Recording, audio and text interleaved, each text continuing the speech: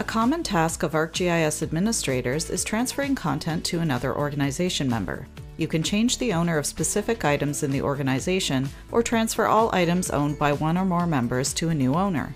To transfer specific items from one or more members, go to the Content page. Select the items you want to transfer and choose the Change Owner option. Next, choose a new owner for the content. You can create a folder to store the items or choose one of the default locations.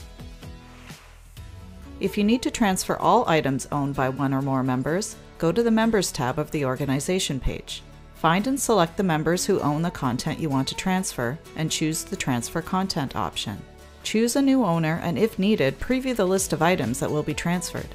Next, specify your target folder options. You can create a folder named for each previous owner or select one folder to store all the items. You can customize additional folder options or accept the defaults.